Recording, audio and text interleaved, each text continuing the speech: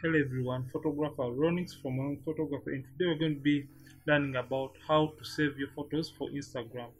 You know, this tutorial basically is based about how to best save your images for Instagram. There are usually cases whereby after spending so many hours retouching or editing an image, and now you have to post it on Instagram or different social media platforms, your images turn out to be compressed and pixelated, so they tend to lose quality, and you really get disappointed at the end of your uploading process.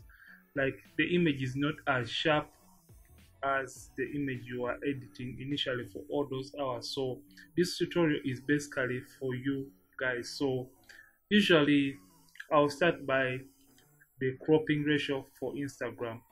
You know, Instagram usually has a size or a crop ratio for all the images posted on that platform, and for that you have first of all crop all your images in a ratio of 4 to 5 ratio. So let me repeat that.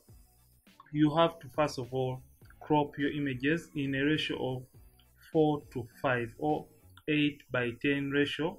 So come to your crop icon right here, but the image I'm using right now is already a cropped image, so I'm just going to do some little bit of demonstration. So I'm just going to come to the crop tool. So this is the crop tool. So come right here, drop down and come to 4 to 5 ratio. The reason for using this kind of ratio is because we want the image to occupy the whole screen, and it doesn't enable us like to crop the images yet again. So Instagram basically has two crop ratios, that is the square and this 8 to 10 ratio. So if at all you're shooting images, you have to take it in mind that all your images have to be in this ratio, the 4 to 5 ratio. So if at all you're shooting an image, you have to take into consideration that at one point you're going to crop off the negative space. So if at all you don't have enough negative space right above the subject you're shooting, you're going to end up cropping part of the model or part of the image if at all you shot it in portrait form. So you have to take that into consideration. So if at all you left space when you are shooting, maybe a model who was standing, you left enough space on top of her head or in the foreground of the model. When you crop it in a ratio of 4 to 5 ratio, you'll still have the model in the frame of the picture. So first of all, you crop the image into 4 to 5 ratio. That is it. So basically, after cropping that, you have to make sure your image is in a higher bit. So by bit I mean images with a higher bit like bit, they tend to have a better and more crisp, clear quality. So by that, you have to come right here.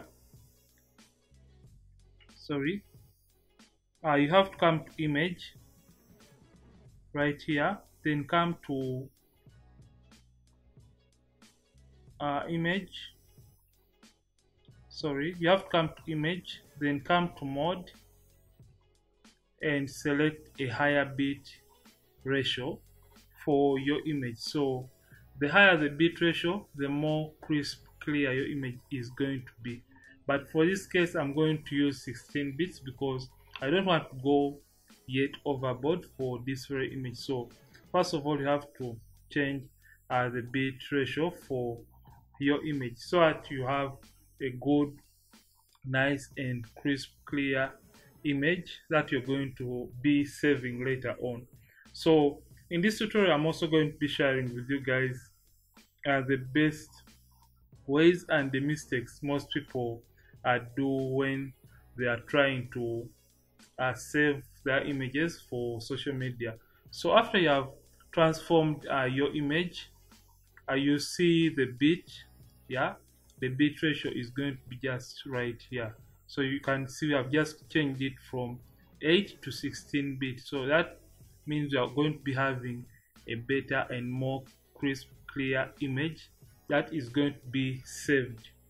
So after doing that, we are going to also start saving the image for Instagram. And before we can do that, I'm going to show you guys the mistakes I myself have been doing for quite a while now. So I know most people tend to come to file, then come to save as, then they save the image in a way they really want. So the thing is, when you do come and save the image like in JPEG, most of the time when you use the save as option, you'll have a color shift. By color shift, I mean the incident whereby you save your image, and when you post it on maybe social media or a given website, the image has a quite different color from the image you are having in your Photoshop. So I wouldn't advise you to use the save as option. Secondly, the second mistake people use is coming right here to file, then they come to export, then they come to export as. So after coming to export as, of course, as usual, the image is going to bring for us that window whereby we are going to feed in those details or the numbers. So when I know most people prefer to export their images in PNG, and by PNG I mean your images are not going to be as sharp as that. So when you save that in PNG, your photo or your image is not going to be as sharp. It is still going to be compressed. So I know most people tend to come right here to format, then they just come and click on PNG. That is also not an approved way for saving or exporting your images for Instagram. So I know they'll just come and feed in everything like that, but this is not also the right way. Then others will also just come and you have to save your images in JPEG. So PNG is not really advisable, because first of all, you're going to have a color shift. Then secondly, you're going to also have a compressed or pixelated image posted on your Instagram. So imagine spending all those hours trying to edit an image and you post it on Instagram, and it gets pixelated and looks like it is a low quality image. So you wouldn't want to be that disappointed. So that is the other mistake most people do. So right now I'm going to be sharing with you guys the best and I think the most approved way for saving your images for Instagram, so that they don't lose quality when you post them and they are really sharp and crisp, clear. So we are going to come right back to file. So when you come to file, come to export, but this time around we are not going to export as PNG. No, we are not also going to export as, no, we are going to come to save for web legacy.